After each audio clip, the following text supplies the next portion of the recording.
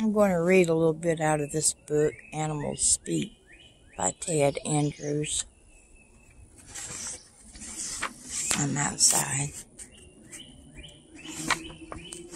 I'm going to read the introduction to the book, and it's what he's talking about himself, on learning animals speak. Nature has filled my life. I was fortunate in spending most of my childhood among woods, ponds, creeks, and fields. Animals have always come to me in dreams and in waking.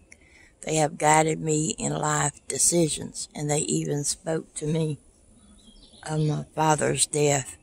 I have seen the wolf in wild, eye to eye, and I have encountered moose, bear, porcupines, and otters. I have held hawks, owls, and even a golden eagle upon my arm, and I have been nipped by a fox. I have fed vultures and marveled by the bellowing of elk on a distant hill. Crows called to me every morning, and ravens guided me once when I was lost. I have held a fragile seahorse in my hand and followed a great green moray eel to the depth of 150 feet. And hawks always watched over me when I traveled. And with it all, I am always amazed at the wonder of nature and its multiplicity,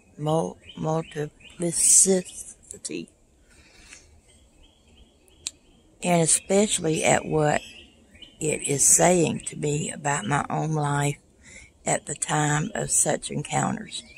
I looked for what it is trying to teach me. I know nature speaks to us if we listen. Every animal has a story to tell.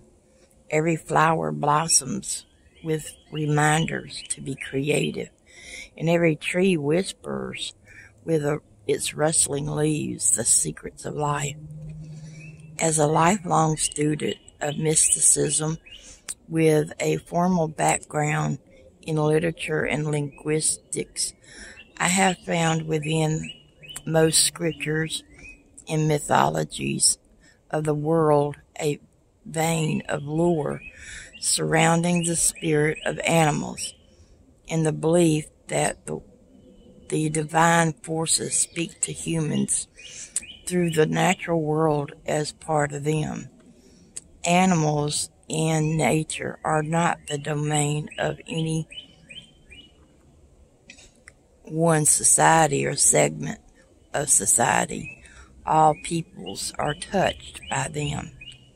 Today it is not uncommon to hear people speak of trying, quote, quote, to get back in nature, to get in touch with the earth once more.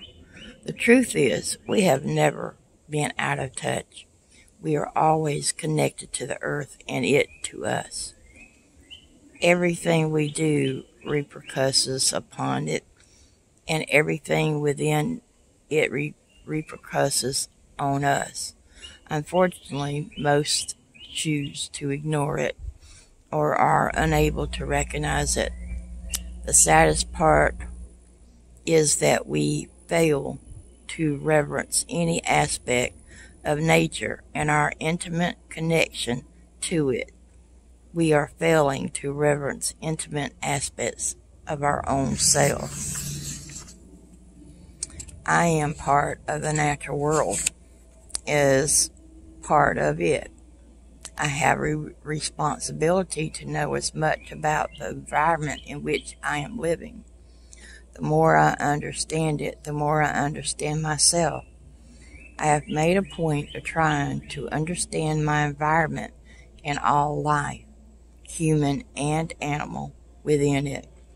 To some, this may make me an amateur naturalist, but I am simply trying to speak the language of life.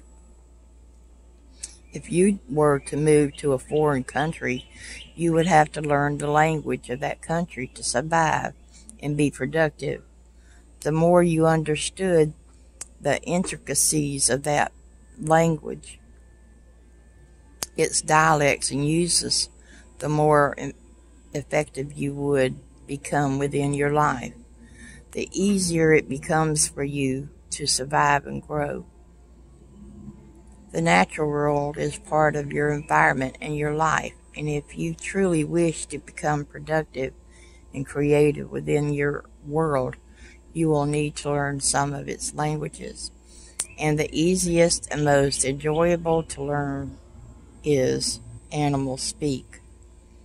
There are many myths of a magical time in a place in which there were no boundaries between humans and animals. Humans were at peace with the animals and spoke their language. It reflected a time of mingling between divine and human. Wild and tame had no meaning. Animals and humans could speak together, sometimes humans learning the animal tongue, and sometimes animals learning the human tongue. In our quest for the scientific and rational, we have come to look at nature in its elements as objects separate from us and simply to be studied.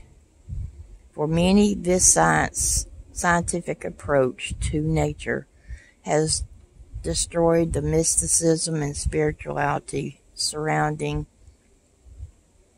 it.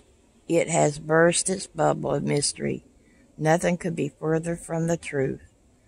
What science uncovers about nature should amaze us and fill us with even greater wonder at the magnificent expression of life in all its varied forms. It should teach us, I'm sorry.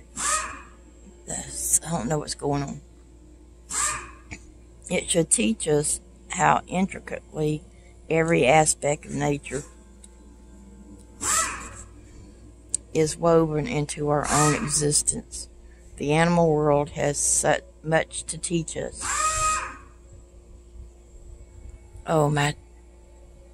Somebody's working. I'm sorry that interruption. Wouldn't it be wonderful to learn their secrets? Some are great nurturers or protectors. Some have great fertility, and others have great gentleness. Some embody strength and courage, while others can teach playfulness. The animal world shows us the potentials we can unfold, but to learn from them, we must first learn to speak with them. Animals have often been attributed with fantastic qualities, and if nothing else, its attribution helps us to appreciate the natural world more fully. Every animal is a gateway to the phenomenal world of the human spirit. What most fail to realize, though, is that what they think of animals reflect the way they think of themselves. When we learn to speak with animals, to listen with animals' ears, and to see through animal eyes, we experience the phenomena, the power, and the potential of the human essence, and it is then that the animals are no longer our subordinates.